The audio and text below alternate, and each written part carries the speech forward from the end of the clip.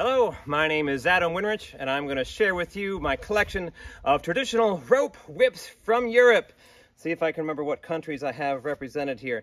Italy, Switzerland, let's see, this big guy here, also Switzerland, Germany, and let's see, oh, and then one's from Austria. Where'd the Austrian one go? And this one's from Austria. There, I got them all. Hard to keep track of all these whips.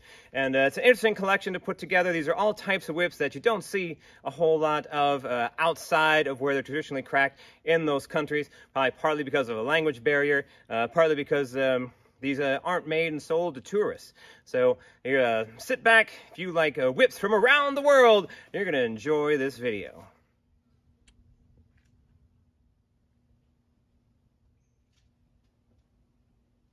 I'll start with the first traditional rope that I got from Europe. This is a Goassl that's cracked with two hands, and it comes from Bavaria. I had the help of Nico Fischer to get this whip because there's only like one old guy that makes them. You can't just go on Amazon and buy one. So it's cracked with two hands. The thong, again, is a twisted rope, and it's coated with something, kind of like tar, some kind of grease. And as you can see, it's jointed at a right angle, and it's got a swivel to it. So about the only cracks you can do with this one are, let's say, a slow figure 8 overhead.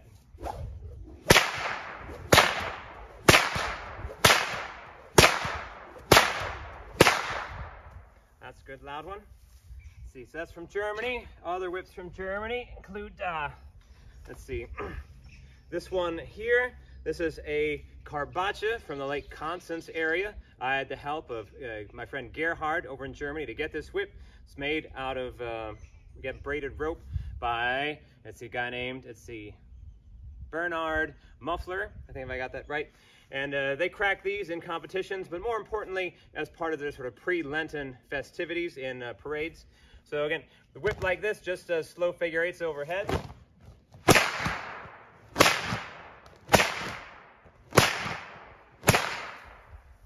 And you can see that the cracker is just a piece of ribbon, but that doesn't stop the whip from making noise.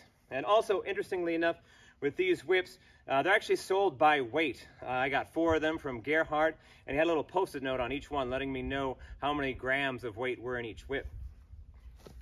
And then this one here is from Austria. This I got in a trade with a guy named Longe Lochner, and I featured this in one of my earlier videos. So it's from Austria, and it's basically like a Karbatsche, but the idea is the maker wanted to improve the Karbatsche, so instead of the 2-piece whip, as you see there, he made it basically into a 1-piece bullwhip. Pretty heavy, pretty imposing.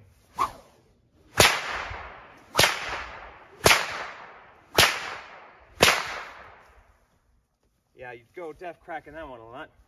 That's from Austria. Now there's a few from Switzerland of different types. So this one is made by a guy who's, I guess, passed away, named, let's see if I get this right, Werren. And so it's made out of Italian flax, and this is also a Goassl type whip. You can see it's two-handed, and it has sort of a swiveling right angle joint, as you can see. And this one's pretty loud as well.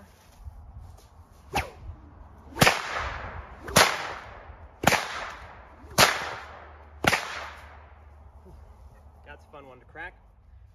And here's a couple more from Switzerland. So these are called Fuhrmannsgeisles, or a Fuhrmannsgeisle. It means coachman's whip.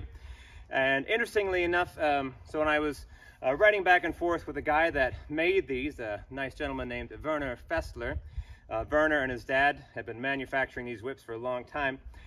He was writing to me using a translator, because he speaks Swiss German, and he would write the word Geisel, but translated in the translator, it says hostage.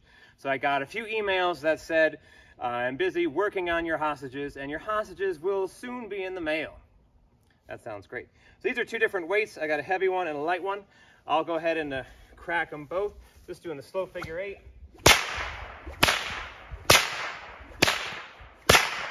Now we'll do the other one.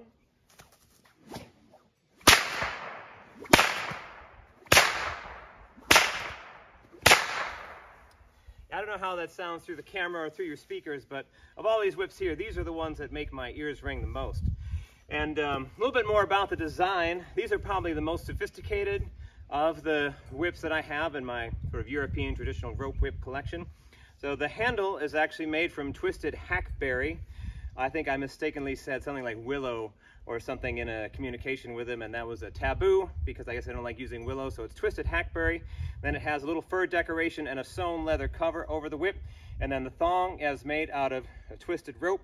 And the sophisticated cracks they do with this include a crack called the Goassl strike, which means little cross crack, or they also call it the sort of lying 8, I think. And the idea is it's kind of an upside down volley. Let's see if I can do it.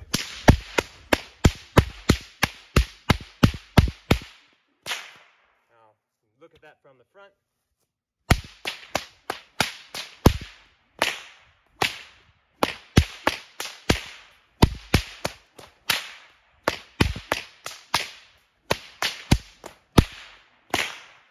The idea with that crack is you would do it both directions, basically doing what I'd call a Goassl strike, then the volley, and then switch hands and do it both directions in the other hand. But these whips are a little bit challenging if you're not used to them. So I can't quite do the Goassl strike in the other hand. So those are my whips from Switzerland. And finally, whips from Italy. Now these two small guys here, I don't think are used in like sort of the German-speaking or traditionally German-speaking parts of Europe. These are from Italy, and I got these a long time ago.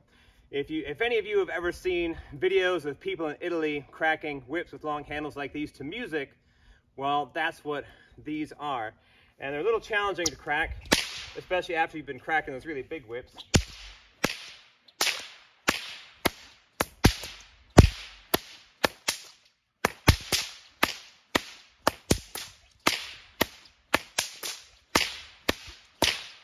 But they would crack them in patterns like that, either a Queensland crossover or a breakaway, I think, or a slow figure 8. And then it would all be done to music. And you can see these also have long twisted handles and just a simple rubber covering on the handle there and no sewn leather cover. Also interesting with these whips is like some of the other ones I've had out here, they have a swiveling connection at a right angle on the whip. And then last but not least, here is probably one of the most recent whips that I got. I actually got this one from Italy right before the sort of the pandemic set in. I wasn't even sure if I would get this out of northern Italy in a timely fashion. This was made by Gilbert Stillebacher. And with a name like that, you think he's not Italian, but in the northern part of Italy, they have strong Germanic roots up there. And I saw a whip like this when I went to the World Championship for Goassl and Karbatsche Kraken in Fullendorf in January and early February of 2020. I'm glad I got a trip in there before the pandemic set in. And I saw one of these and I thought it looked so cool and so medieval. It's got this long, funky looking handle. Looks like it's wrapped in some kind of twine, sort of leather wrapped grip. And then the thong is carefully tapered and twisted out of a lot of thread, and then you can see it's coated like a pine pitch or tar, and then he's got a twist all the way down, and then he's got a very long poly cracker with a huge tassel on the end. And again, with this one, they just do a slow figure 8, and I got to try one out in Fullendorf, and the guys were telling me, it's 50% strength and 50% technique. You go out and crack it. And I think I can do a slow figure 8. So I cracked it, and they didn't seem impressed. So I guess I didn't have, maybe I was only at like 41% technique and I don't know, 39% strength. Who knows? But here, we'll give it a shot.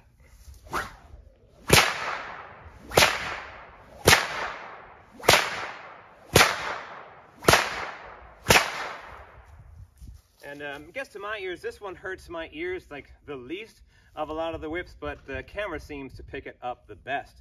Well, that's my collection of rope whips, traditional to Europe, that not a lot of people see anywhere else. My name is Adam Winrich. Thanks for watching.